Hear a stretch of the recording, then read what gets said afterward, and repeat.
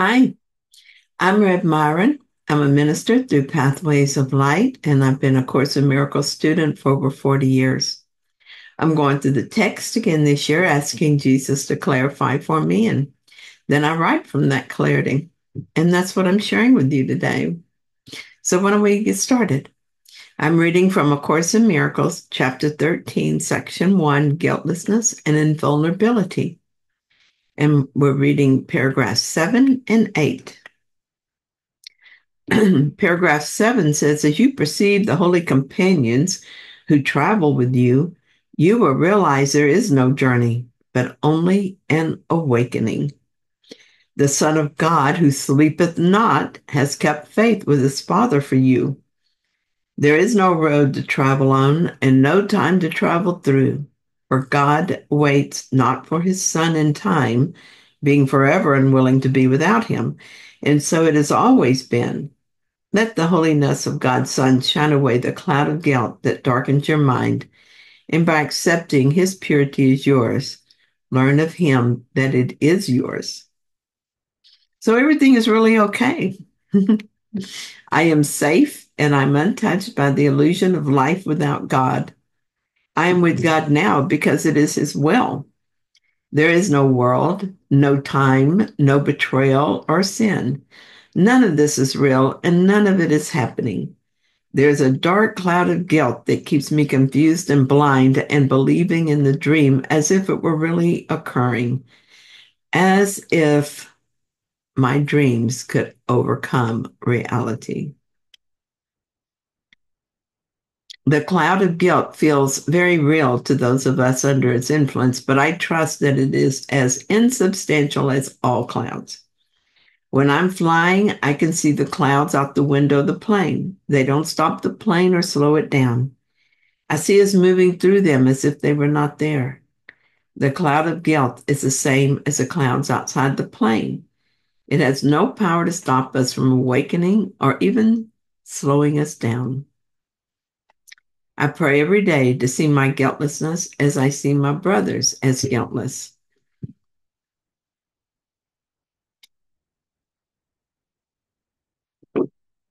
For a long time, it seemed as if some days I did very well. It seemed so easy. I thought that guilt would be undone. I couldn't imagine that I would ever again believe in guilt. But then something would happen, and I felt guilty or thought that someone else was guilty. Then the cloud seemed to take on a solidity that was hard to get through and impossible to move. Imagine if your pilot refused to go through clouds because he thought they would stop the plane. When I would stay stuck in guilt because I believed the guilt was real, this is what I was doing. I was refusing to fly, refusing to continue this imagined journey. But at least I knew this could not be true. I knew I must be mistaken, and I knew that I was fully supported as I went through the process of letting that belief go. If nothing else, even in my most difficult moments, I was filled with gratitude for A Course in Miracles. I could not have imagined doing this without the Course. I know other people awaken while on other paths, but for me, my help came from Jesus through this Course. No matter how difficult it might seem to forgive the grievance of the moment, I knew that it could be done and that I would do it. And now, well, now I still slip into ego thinking sometimes, but I see it and choose God instead. Understand now that I'm not my thoughts and feelings. I am that which is aware of them, making decisions about believing them or releasing them. This is a very different way to live and moves me along the imaginary journey more quickly and without so much drama. Thank you, brother. I am so deeply grateful.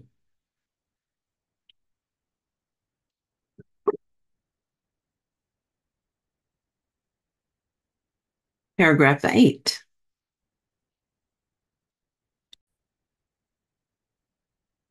You are invulnerable because you are guiltless.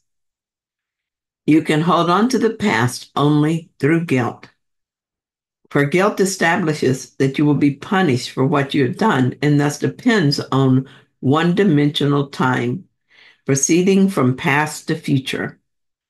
No one who believes this can understand what always means, and therefore guilt must deprive you of the appreciation of eternity.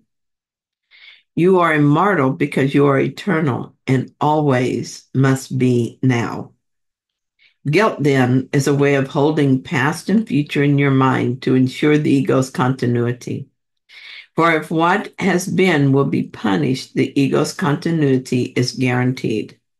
Yet the guarantee of your continuity is God's, not the ego's.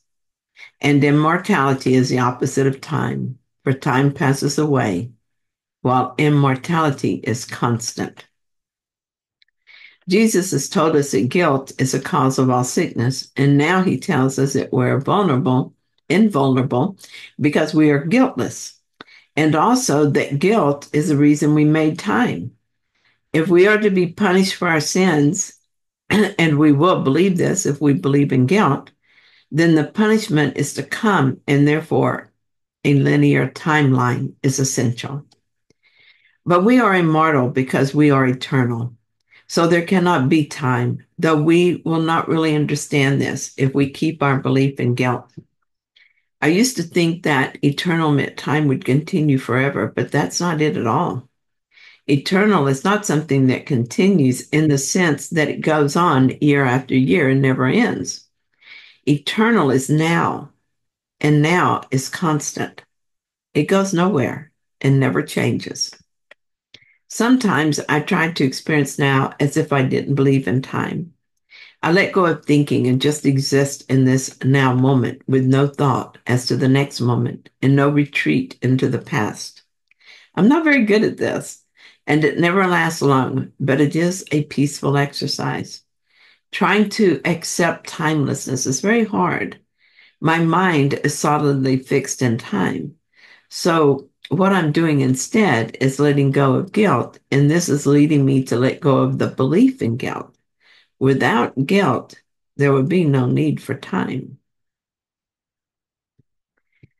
Okay, then I'm using a story from my past journal to illustrate how I came to understand this paragraph in an experiential way. Here's what I said. The company where I work has two owners. One of them is my brother, who is in charge of sales and marketing. I like working for him and appreciate his forward thinking and knowledge. The other boss is in charge of operations, and his approach is very different. They make a good balance, and everything has been mostly fine until tomorrow, because then my brother is retiring and I will be under the other boss. I had no idea that Paul was retiring this soon, and it came as a shock when he made his announcement. I immediately went into fear and have had a hard time extricating myself. What I notice in this situation is that the fear and subsequent blame and judgment is based on a non-existent future. I have no idea what tomorrow will bring. I have no idea what the next moment will bring. So why should I be afraid? This morning, I was sitting outside on my patio. The birds were singing to me, and weather was still pleasant. It was a lovely way to begin my day. As I sat there drinking my coffee, I decided on the day I would have. I asked for help in this decision. The thought I was given was that I wanted today to be guilt-free and to be fearless no matter what the circumstances were. As I sat there thinking, appreciating this decision and feeling thankful for the guidance, I imagined for a moment that I was guiltless, and so was everyone else. I imagined that this moment was the only one. I saw that I was completely at peace. The moment was perfect. Nothing was wrong. I was happy. Then I had the thought that I wish Paul had waited just a few more months to retire. And this was the same as saying that he was guilty of retiring too soon and causing me problems. The spell was broken. I was back in time and no longer at peace. Guilt put me back in time, and I lost appreciation for immortality and eternity, and therefore peace.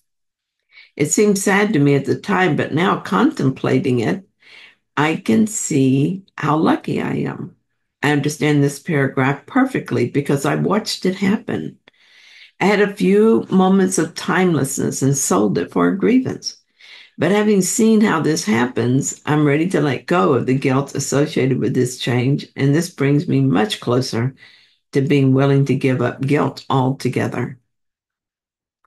In the end of the story, I spent the rest of the time at that company forgiving everyone and everything that happened. There were grievances I'd held on for so long that they felt solid and real and impossible to shift. Yet through forgiveness, they melted away, and I came to love the people I had once hated. I had dreaded working for that company under the leadership of the other boss. All that turned around, and I enjoyed my time there and came to enjoy all the people who worked there, including my boss.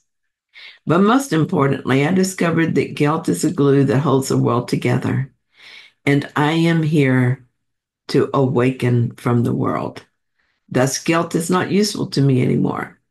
It doesn't give me what I want, and so it's irrelevant to me.